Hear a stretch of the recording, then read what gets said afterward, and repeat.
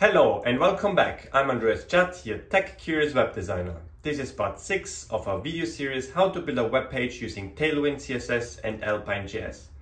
In the last video we created the drop-down menu using Alpine JS.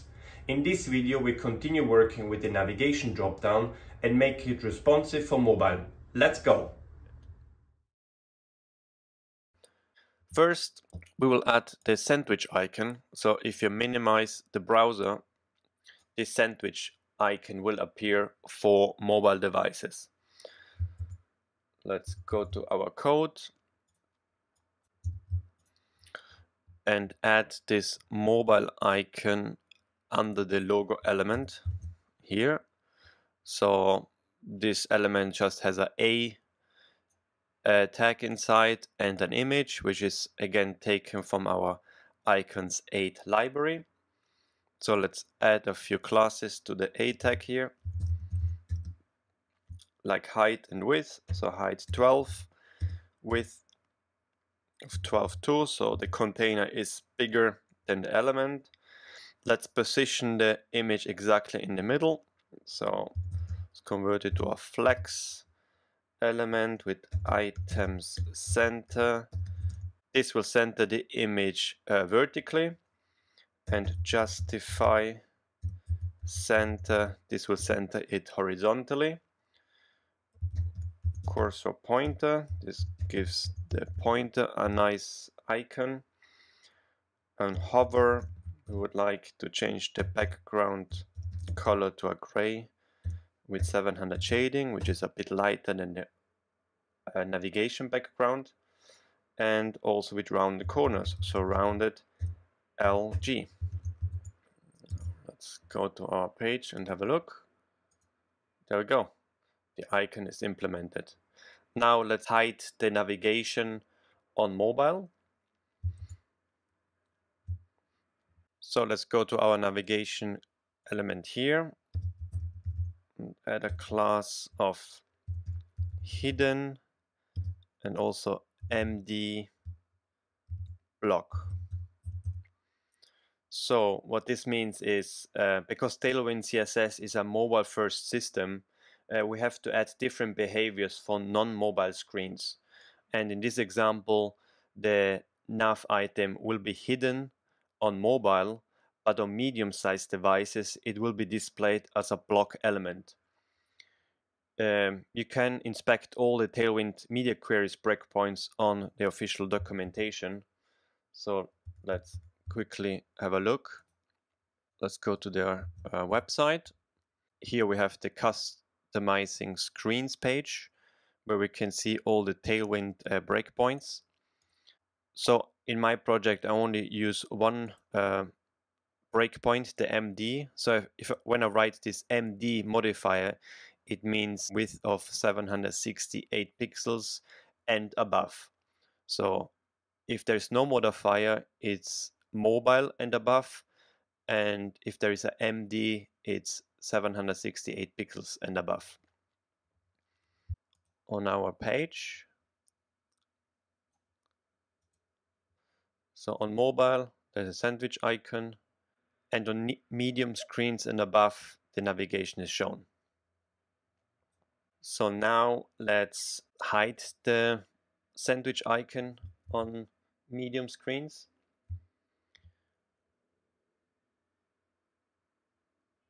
Let's go to our mobile icon here, add a class of MD colon hidden.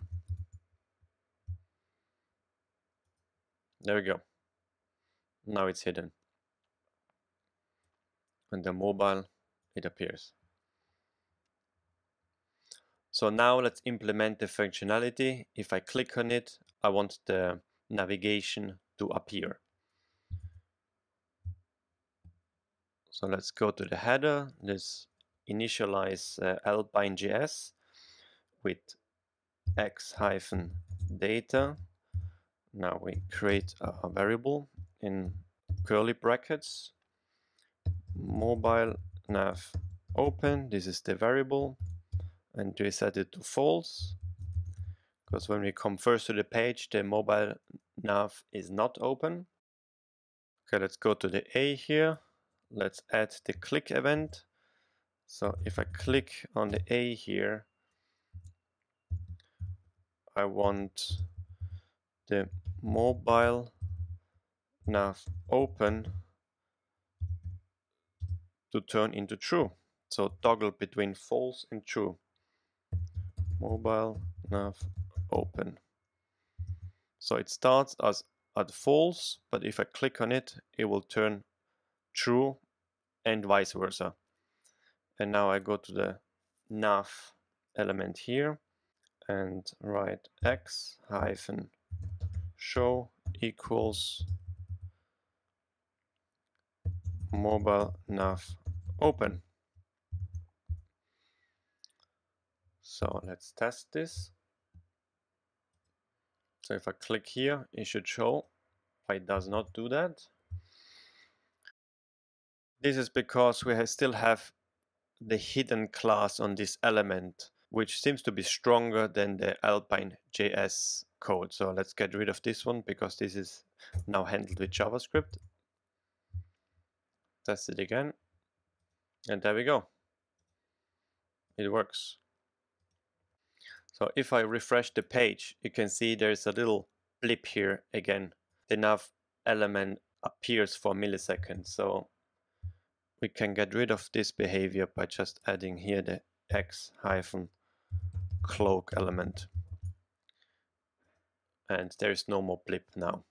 Next, we would like to position the nav element underneath the top bar.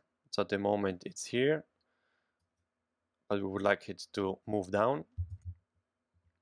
So the structure we have at the moment, this is the header is a flex element.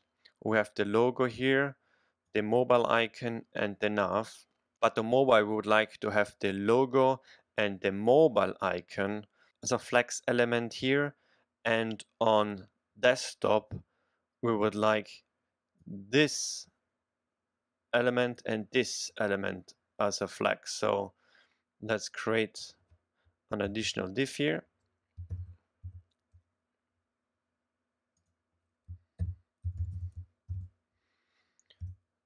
And move the logo and the mobile icon in there.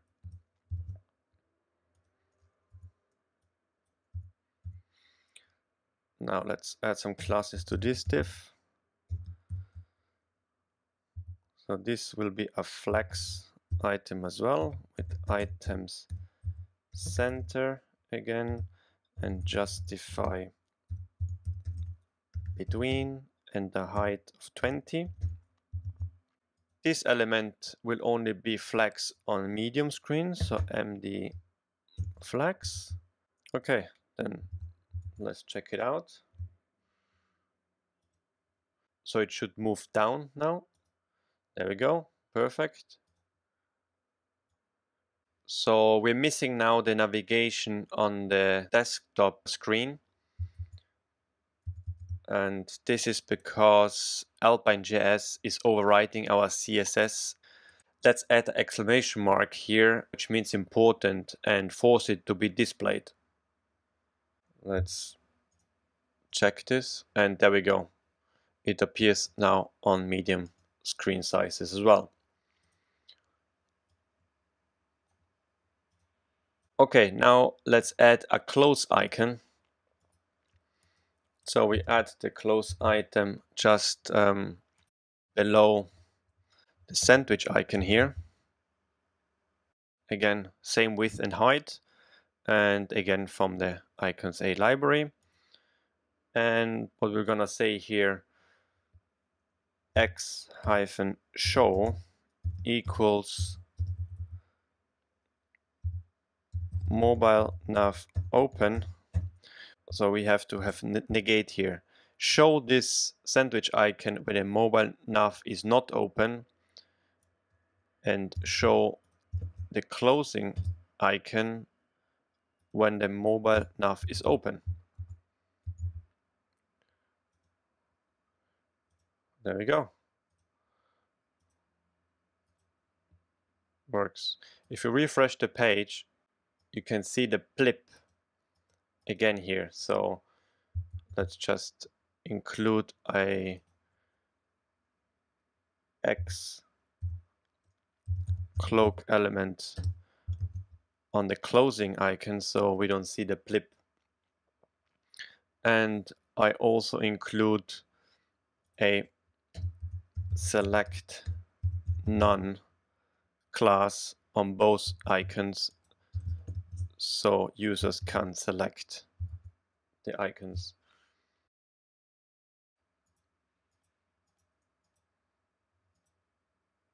Okay, next let's add the background to our navigation.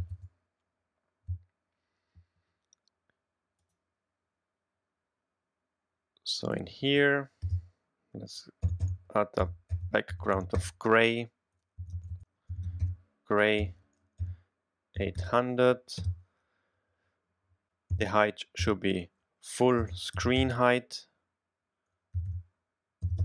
and the width should be full screen too. But for medium sizes, the height should be auto and the width should be auto too. Let's check this one out. There we go, perfect. Now we have a padding problem here. This is caused by the header having this px8. We would like the children to have this px8, so let's write in square brackets add level deeper to all the children. This is with a star, square bracket closed and colon. This should now apply to the children. And there we go. Now let's lay out the elements on mobile in a vertical direction, not horizontally like on desktop. So if we go to our UL element here, we can say flex call. So that means on mobile position the elements in a column, and on medium screen size flex row. So position them in a row.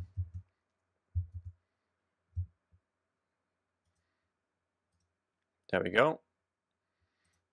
Let's check if it's still okay on desktop. Yes. Now let's add a bit of a gap on mobile.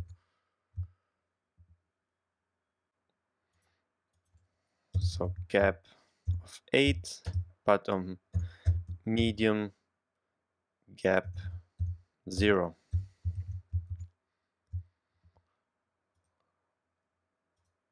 Okay.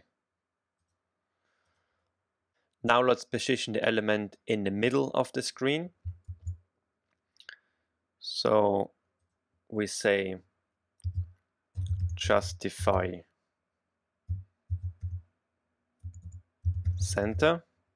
Now justify center in a flex column means center it vertically. And we also have to declare the height of full.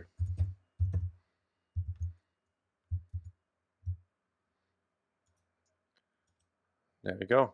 Now as you see, it's not centered in the middle though, and that's because it's the height of the top bar is still included. So let's add a minus margin to the nav. So because our header element has age 20, let's add here a minus margin of 20 as well. And on medium-sized devices, MT of 0.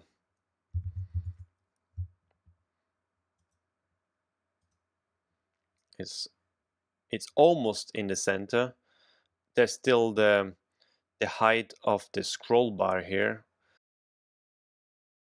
So let's position our UL also a bit more top. So we use the translate class. So minus translate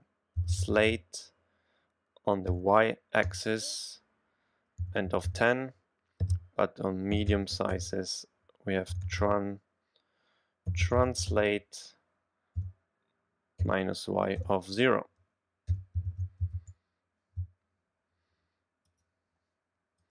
Okay, how it seems in the middle. But now we can click the close item because our element here is above the X. To fix that, we change it to our absolute positioned element and change the Z index. So let's go to our nav element here again. Right, absolute, and on medium we leave it at relative, and we apply a Z index of -1. Check it out. And now the closing icon works. Now let's implement the sliding effect as we see here. Okay. Let's add the code in our nav element. So we have an x-transition element, colon enter, so the duration is 300 and the styling is ease out. It should start with opacity of 0 and it should have a position of -96 on the y-axis, and the endpoint and the transition end should have opacity of 100 and the position should be at 0, so it should be in place. Let's check it out.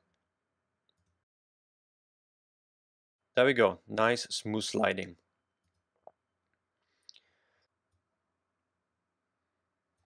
One other thing I would like to change is the blip at the title here. It takes a millisecond to load the special font, and you see the standard font appear for a millisecond. So I'm going to change that with a CSS animation. Let's go to our code. Let's go to the title here. Let's add a class of title blip and add some classes in the style sheet. So it's an animation of 1 second. It's using the fade in animation. So here we have the keyframes. At 0% the opacity is 0. At 10% of the time it's still 0, so we have a slight delay here. And on 100% of the time we have opacity 1. So with this we get rid of the blip. Okay, save it. Back to the browser. Let's check it out. There we go. The blip is gone and we have a smooth fading in animation on the title. So that's all for now. In the next one we will look at the sidebar on mobile screens. See you there.